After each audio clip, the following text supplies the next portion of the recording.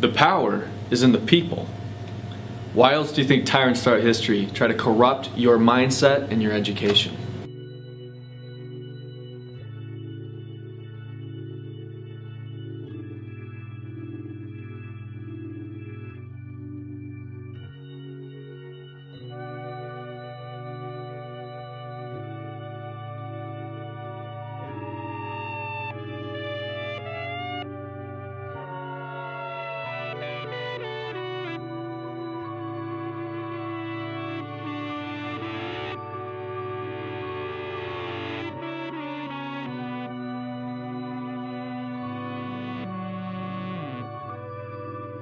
First, a few principles must be analyzed: sovereignty, authority, and power.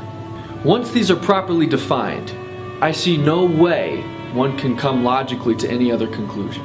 First, sovereignty. What is it? The Noah-Webster 1828 dictionary defines in part sovereignty as the supreme power or supreme authority. There are two angles to this word sovereignty that must be analyzed for a complete understanding of the term. The first is between the creator and the created. The second is between peers, or between sovereign individuals. Although not absolutely necessary for an understanding of rights and duties, it is good to understand that the founders approached rights from a creator perspective. In other words, they saw rights as being endowed from God, as being from God Himself. And thus it states in the Noah-Webster dictionary, the absolute sovereignty belongs only to God.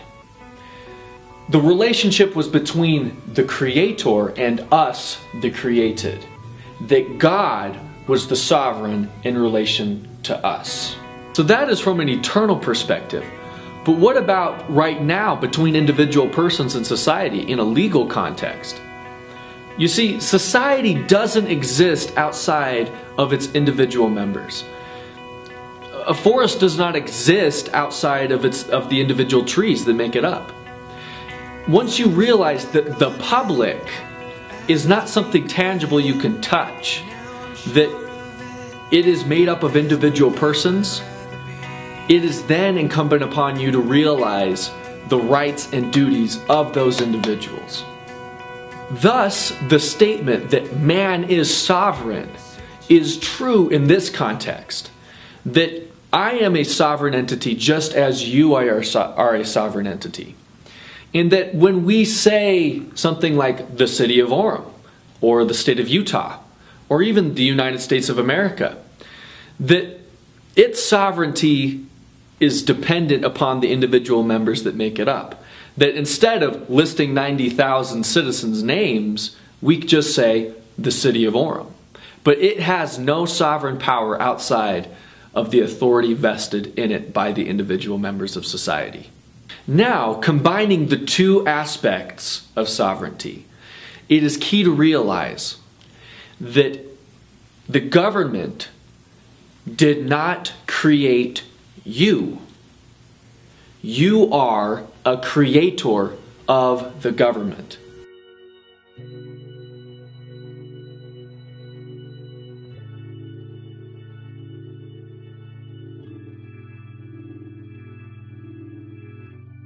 Now, there needs to be an understanding of the difference between power and authority.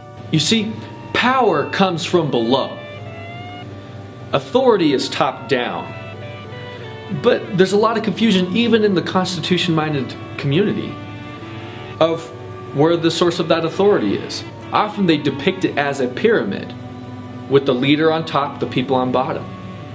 But with this in mind, the source of authority and the source of power are both the people. Therefore, the people are on top, the people are on bottom, the power from below, the authority from the top, and the public servants are in between.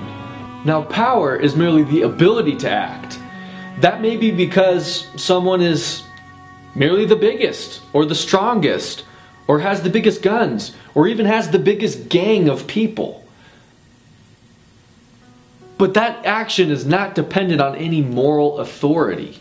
Authority is the right to act, or a just claim to act. It is action that is in harmony with the unalienable rights and duties inherent in man. For example, let's suppose that we, as a society, hire a sheriff. Now, of course, this would be completely legitimate because every individual in that society has the right to self-defense.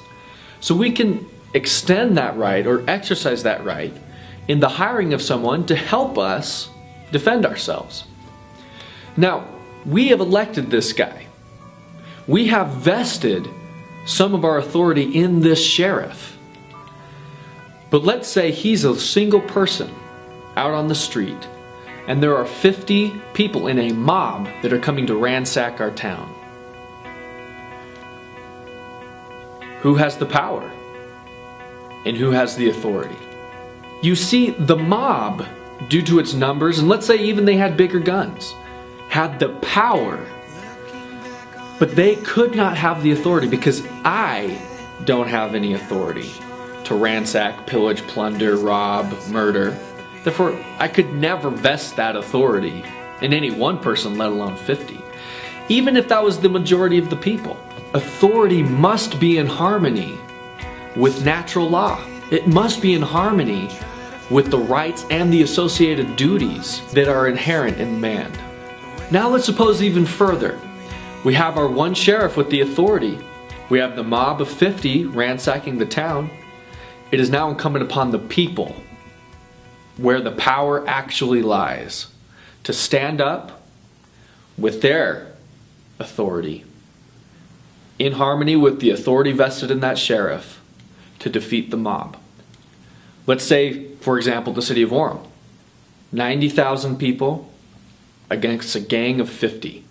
Now, who has the power and yet retains the authority? Now, let's turn this example on its head. Let's suppose the sheriff is the leader of this mob of 50. And instead of openly and honestly ransacking the town, they pervert the police power that is there to protect the rights and enforce the duties of individual citizens, and instead are using that police power to violate those very rights and to enforce supposed duties that do not exist at all.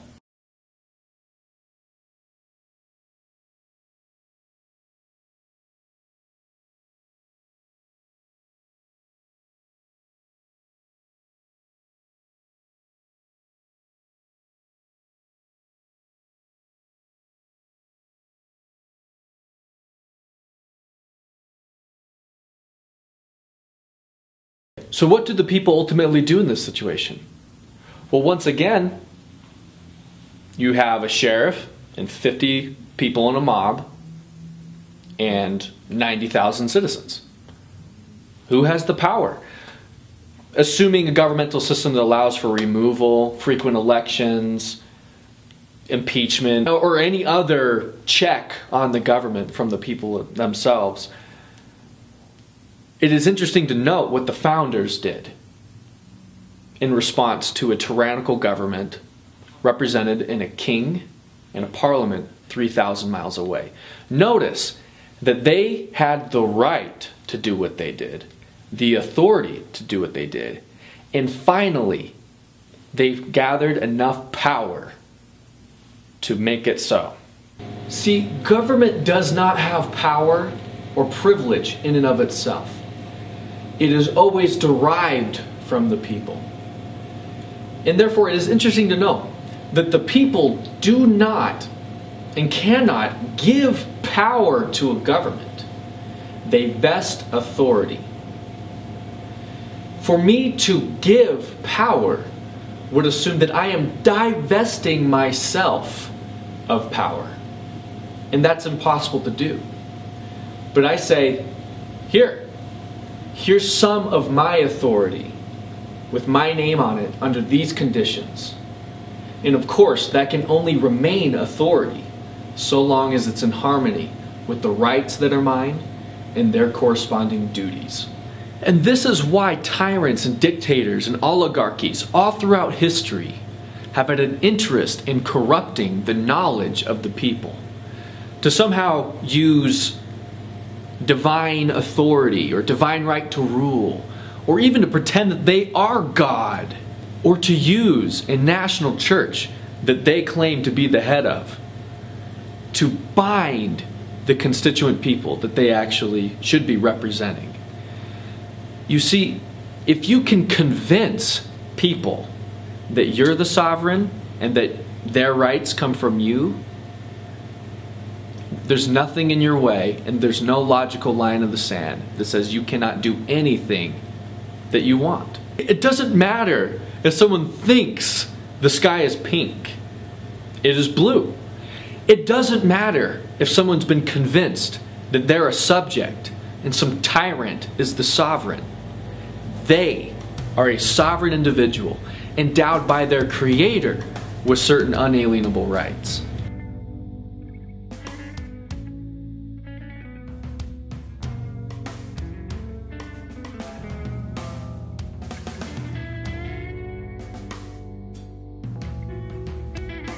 With this in mind, it doesn't matter how tyrannical the government becomes. At any point, the sovereign individuals that make up that society can take back that authority and can reclaim the rights that are already theirs. Who has the power? What about America? What about these United States of America? You have how many hundreds of millions of people and 535 voting members of Congress, a president, and 9 Supreme Court justices. Let me ask you again, who has the power? Because ultimately, it is entirely up to us.